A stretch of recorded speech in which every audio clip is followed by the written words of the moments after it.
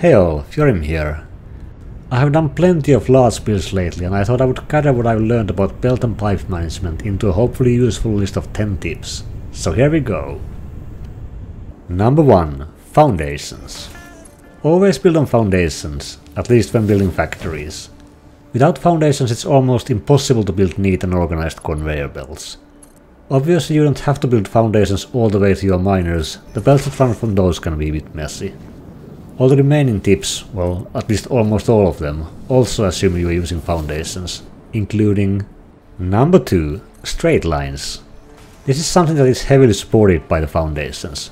Try to build straight lines as they easily look organized. Angled belts and pipes are much harder to make clean looking, although it is possible. The maximum length for a single belt or pipe is 7 foundations or 56 meters. It is important when talking about the next tip, namely number 3. Adjacent belts and pipes. It's a good idea to stop adjacent belts and pipes so that the conveyor poles and pipeline supports are aligned. If you have belts or pipes of different length leading to the same spot, choose this common alignment spot based on the longest belt or pipe, making sure it doesn't become longer than 7 foundations. Aligning the conveyor poles and pipeline supports is especially important when stacking belts or pipes, which brings us to the next point. Number 4. Stacks. If there's more than one belt or pipe that you need, you have to decide whether to have them adjacent to each other or as a stack, or a combination of the two. This often depends on the space you have available as well. If you choose to stack them, the stackable conveyor poles and pipelines are perfect for the job. For a stack, you will first build a regular conveyor pole or pipeline support, and then add stackable versions on top of it. They have been designed so that the next belt or pipe will be 2 meters higher than the previous one. If you have several adjacent and stacked belts or pipes, it usually looks much better if the poles are aligned, as mentioned in the previous tip. Although there are also reasons not to align them, and here's one of them. Number 5. 90-degree turns. If you need to make a turn on a belt or pipe, a 90-degree turn usually looks the best. When building on a foundation, you get a perfect 90-degree turn when you place the next conveyor pole or pipeline support 2 clicks away from the center point on either side.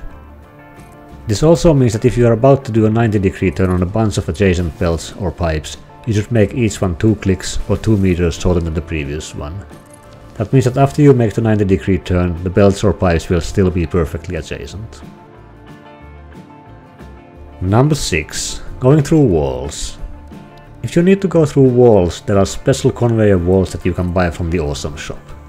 They have either 1, 2 or 3 conveyor holes. If you plan to use these, it might be a good idea to prepare the belts so that they have the proper interval, depending on how many belts you want to pass through the wall.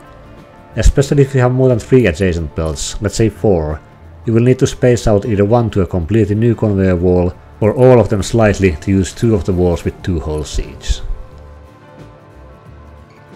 You should also know that if you have a stack of belts, every second belt on the stack will not align to the wall with the conveyor hole, so you will need to adjust the stack accordingly.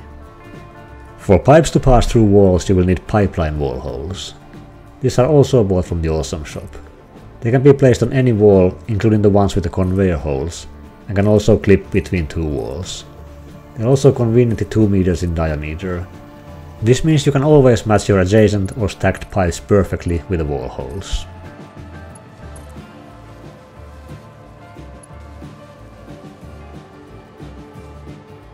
Number 7. Going through floors. When you need to pass belts or pipes to another level of your factory, you might need to go through floors. The Awesome Shop contains floor holes for both belts and pipes. The conveyor lift floor holes allow conveyor lifts to go through floors.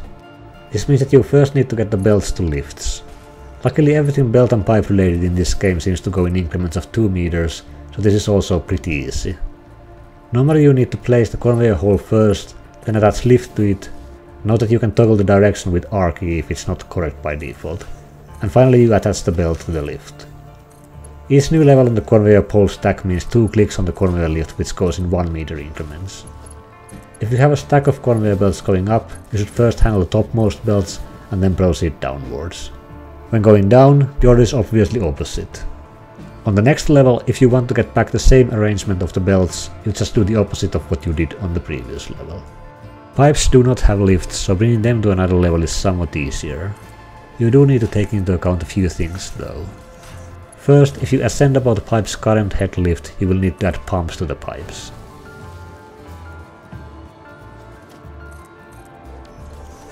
Secondly, to get a pipe going from a support to the floor hole immediately next to it, try using the noodle build mode. Again, you use R to toggle between the build modes. This usually does the trick. Thirdly, to get a stack of pipes to floor holes, I usually like to use the horizontal to vertical build mode, which does a nice 90-degree turn on the pipes, aligning the different levels of the stack nicely. Note that the hole you click first defines which pipe section will be built horizontally or vertically.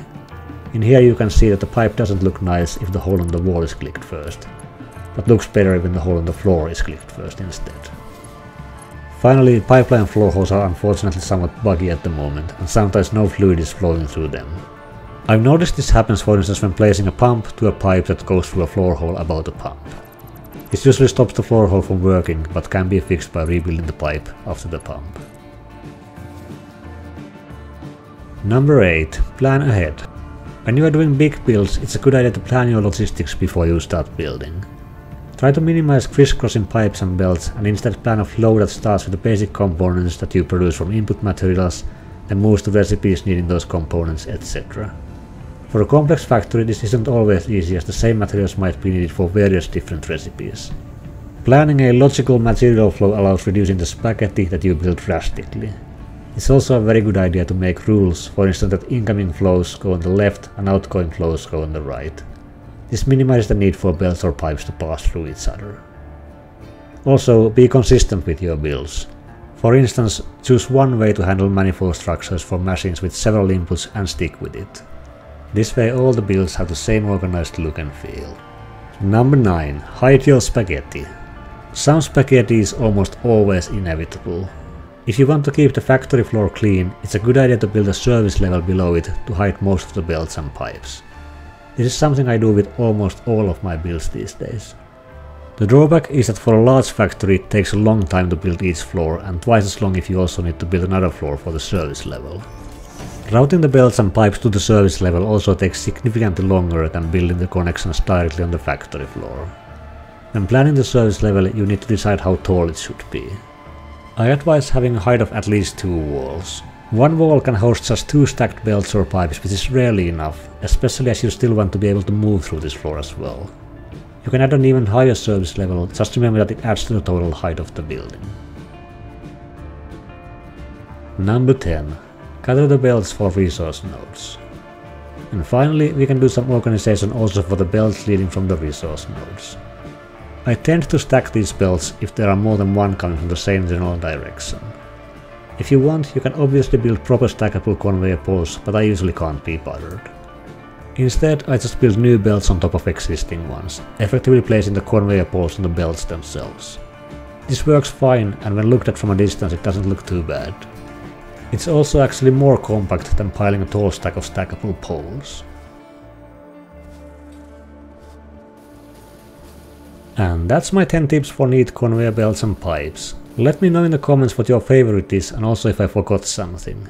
If you enjoyed the video, please leave a like and consider subscribing to the channel, it really helps. Thanks for watching and see you soon.